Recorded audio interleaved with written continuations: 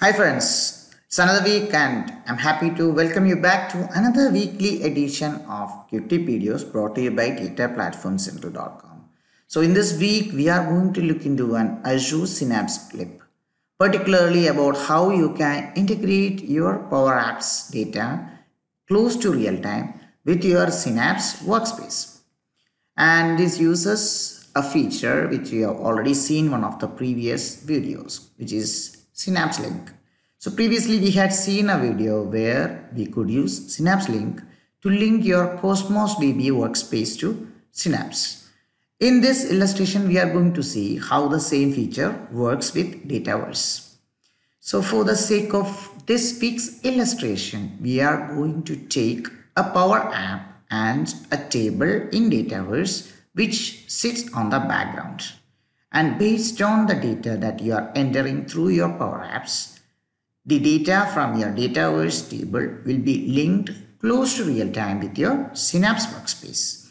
Then we will go ahead and add a PowerBI report which will make use of this Synapse on-demand SQL pool and access this exposed table from your Dataverse. So effectively, you will get data close to real time in your Power BI report based on how the user enters the data through your Power Apps.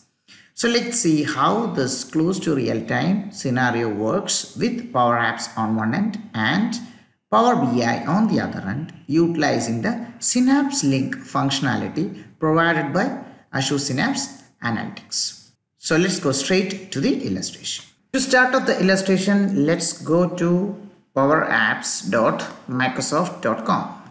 Once we go to powerapps.microsoft.com, we'll be taken to the home page. Inside that, we can now sign in with our username and the password. Once you sign in the home page, you can see the apps. So I have already a created app called Order Customer Capture. So if you go inside the app, you can see that there is a form through which we can enter order customer details. It's a very sample app and we'll be using this app to capture the data to our Dataverse table.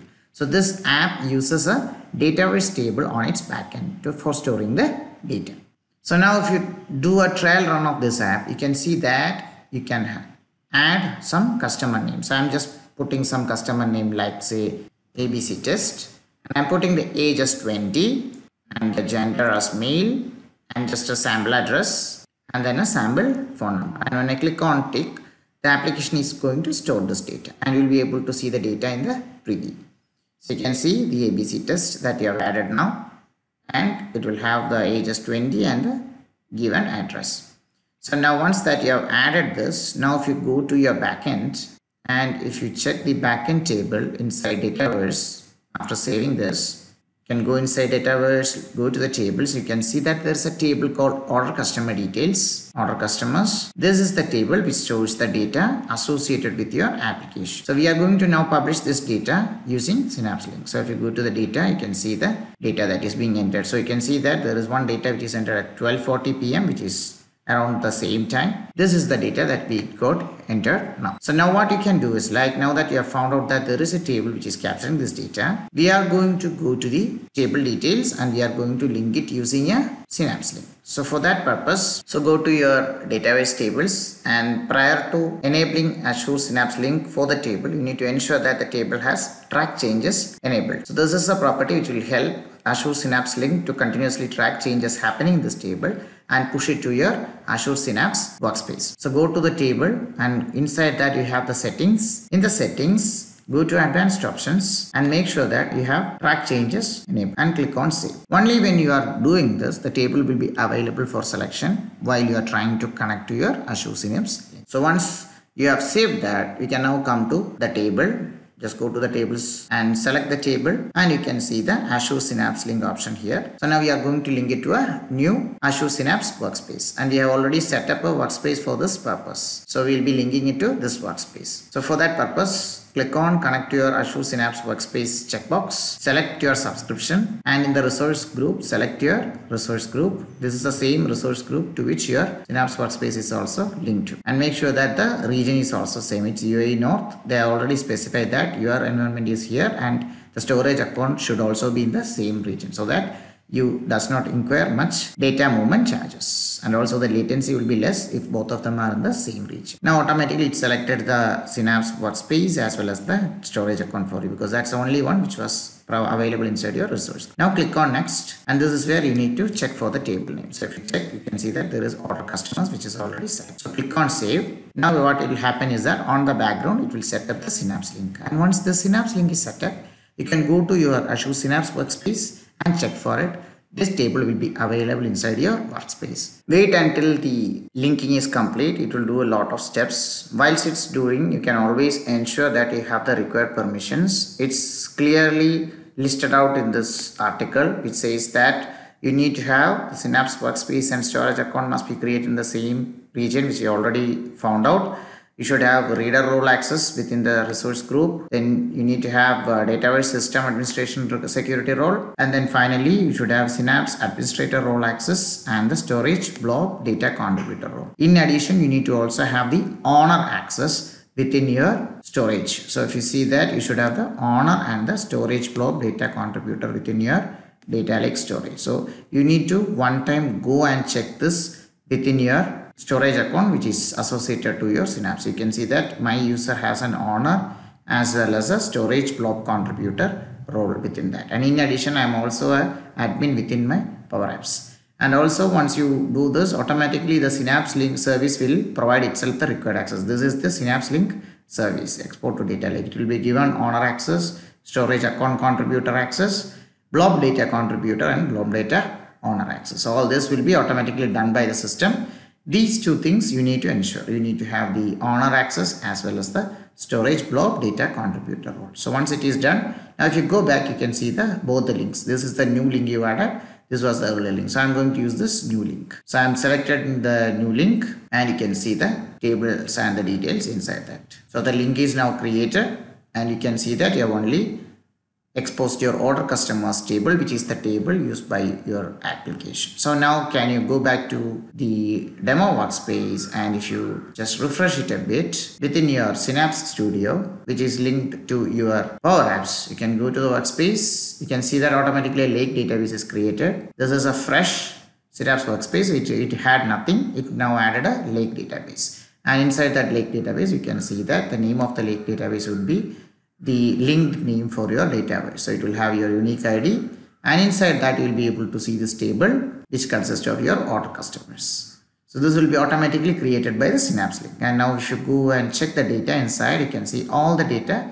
which is present inside your main table. So all this data are the data created by your application. So you can check that it will contain the details of whatever you have added. See the CR37 fields. These are the fields that you added. So the address that you sent, the name of that person, the customer name, these are the ones you entered in your application. You can check it against your application. Go back to your application and run it, and you can see. Now do a test run. You can see there is like a customer called Preeti, Manu. See the same values inside your workspace. See Preeti, Manu. So all the data that was present in your PowerApps table has been successfully posted to your Azure Synapse Analytics. Now as you keep on adding new data, you can just add a new data. Say I'm just going to name it like new data and the today's date. So I'm going to put it like say 2022 and 4/17, and just putting the time also. Okay, so 13:26, just to identify that. I'm just putting some age,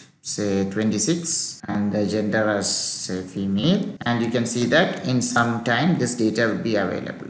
Say some address here and some phone number, and now I'm saving this, and this new data will be automatically saved inside your application. Now after a while you can see the same data inside your Azure Synapse. So let's now look for that customer name, where customer name equal to the name that you entered.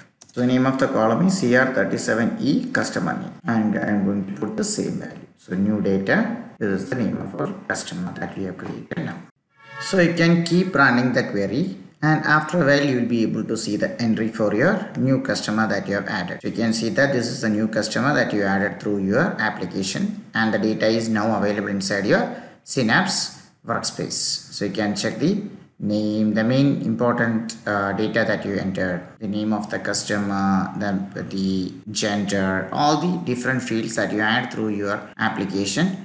will be available inside your Synapse workspace. This is the customer name that you entered. Then you can specifically look for the CR37 column. C26 is the age. Then if you want to see the phone number that you put, you can see the phone number, the address, all the other details can be found inside your Synapse. So what happened on the background was that the Synapse link service pulled your table which was enabled, and whatever changes happened in that main table, which is your order details table, it pulled into your lake database table. So now that this is available inside your Synapse, what you can do is like you can add a Power BI report to point to this Synapse, and it is already exposed through the built-in serverless pool. So if you want to have a connection to your serverless SQL pool and use it within your report, you'll be able to get this data. So let's see how we can do that. Let's go to Power BI and let's connect to this sign in using the same user. So now you are inside Power BI. Now if you want, or if you want to do it from your Power BI desktop also, that's possible. Just open your Power BI desktop. So the data keeps on arriving to your Synapse table as the application keeps on adding new data automatically, and it is made possible by means of this Synapse link. So let's go to get data, and inside that you can go to Azure, select Azure Synapse Analytics. It will ask you for the server. For the server you need to take the serverless pool endpoint. For that you can go to your Synapse, go to the overview page of your Synapse, and inside that you will have that serverless SQL endpoint. Just select this and then paste it inside, and the database is optional, so you can leave it. You can connect to it in import or direct query. So we can connect to direct query so that we can see the changes as it arrives in your system, and then you can click on OK. It will ask you for your credentials. Go to the database, enter the database credentials. So the username, again, if you want, you can go to the overview folder and you can see the admin user, and you can copy it and paste it here, and password you can type it. And you can see that the database is now listed inside. So you can expand that and try selecting the table, and you will get an error like this. This is because table is exposed through the Synapse Analytics, but it is actually a lake database table. So on the background it has a file system, and thus Power BI being an external application, it doesn't have access to file system. So to avoid this error, we need to connect to Power BI using the organizational account. So now that you have already tried using the SQL account, the credential would be cached inside your Power BI. So what you need to do is like you need to go to File, Options and Settings, Data Source Settings, and you need to remove that existing credential which is cached. So if you see, you can see the name of your Synapse workspace. You just need to right click and clear the permissions. This will delete the cached credentials within your Power BI file. Now you need to go to get data again, go to more and select the Synapse workspace, go to Azure, select Azure Synapse Analytics and paste your on-demand pool, the serverless SQL pool. Select direct query, click on OK. It will again ask you for your credentials. This time you need to go to Microsoft account and click on sign in, and automatically it will try to sign in using your organizational account. Wait for a while, select your correct account, and it will sign you in using this new account. I have set up the two-factor authentication, that's why it's asking for my approval. You can approve it from your app, and once you approve it from your authenticator app, it will get authenticated. Now you can click on connect, and now it should be able to connect, and you will be able to see all the data from your table. Now select your table inside, and it will show you all the data from your table. So you will not be having any access issues, because now you have logged in using your organizational account, which has access to the file system as well as to the Synapse workspace, because you have already mapped it to the owner and as well as the block contributor roles. So now that it got connected, you can now add a row card, and maybe you can try pulling in the count.